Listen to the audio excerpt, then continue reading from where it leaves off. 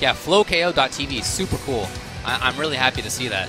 And it'll even tell you which round you're in. For example, this is currently the round of 64. Yeah, so if you we're in this top match. 64 right now. Exactly. That's so cool. That's so cool that that's being done live. Arena.flowko.tv. All right, so BJ Unchained coming here from Northern California with the Necalli he's been playing the whole time. Chris G landed on Guile pretty soon after the character came out, and he's been one of the better ones since then. Yeah, I like the pick. I'm not sure how much, you know, there's so few really strong Guile players. I'm curious to know how much BJ knows this matchup really, and it's kind of just playing on like, I think I know how to fight Guile. Well, I can tell you that Chris doesn't really believe in Guile. He doesn't think the character's very good. Okay. But he does like playing it because he gets to do The loop. And you know, he sort of has some opportunities to get in and also to zone, both of which he likes and is good at. Yeah. So And he can also play control, which I think he's really good at. He is. I mean, that's how he was the best player in Marvel.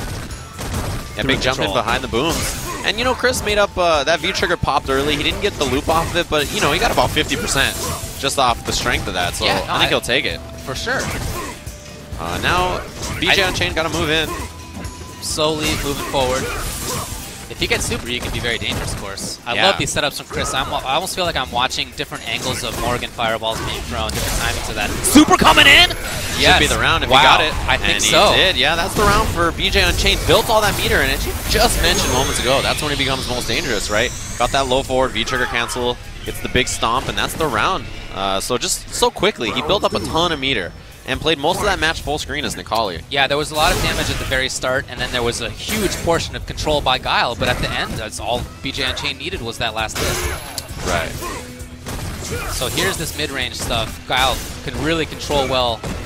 Oh, missed the link. And yeah, so far, oh, that was a big jump from Chris. He's got corner and immediate reversal from BJ. It was a risk, that's for sure. If that had been blocked, that might have been stun and the death. Yeah, exactly. But, you know, it's important to establish that. You don't want to get yourself run over.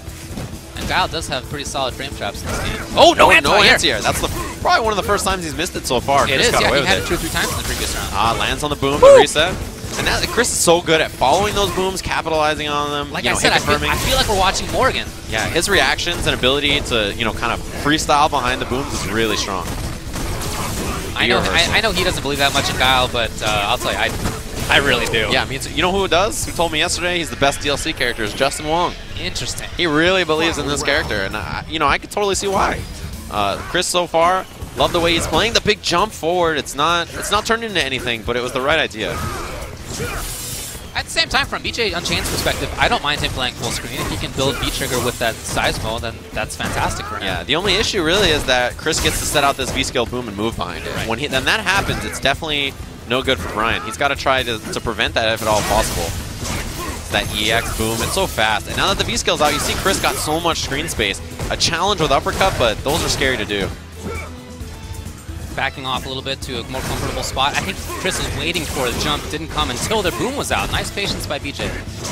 Yeah, and you see, you know, a lot of gray damage added up for BJ, but that turns into V-gauge, right? Oh, what a jump. Chris just saw that a second ago and mistimed it. There's Close the to link death. this time. Yeah, instead of going in after, he chooses to get that V-scale boom, and now But BJ Unchained just a bit. Now, that speed is there. He can't just walk into Sobats. Those Sobats are pretty solid. Oh! The air-to-air in the challenge! Guile does not have truly invincible options without meter. He has no meter to work with. Oh, the spacing. He walked just out of range of that Fierce.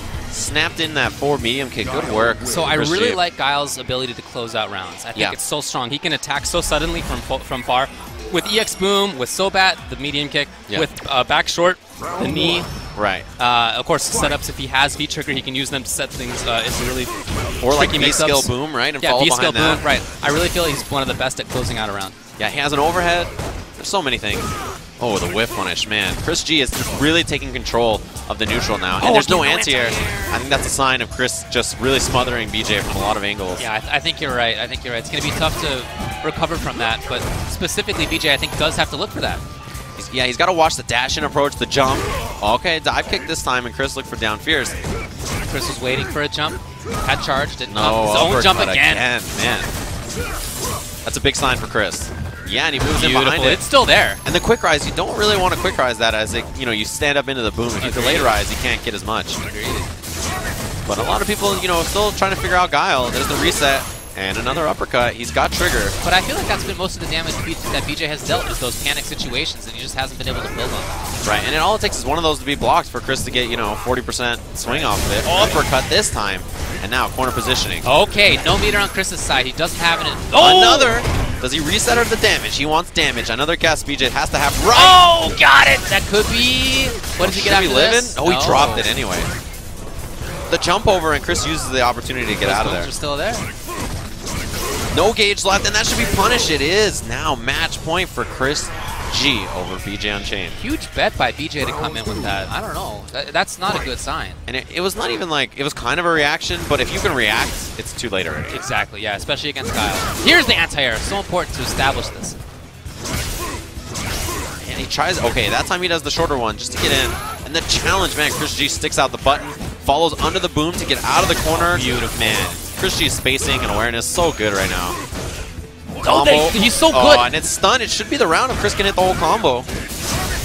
And there it is. Chris G over BJ Unchained. Such sick, controlled Guile play. I love also that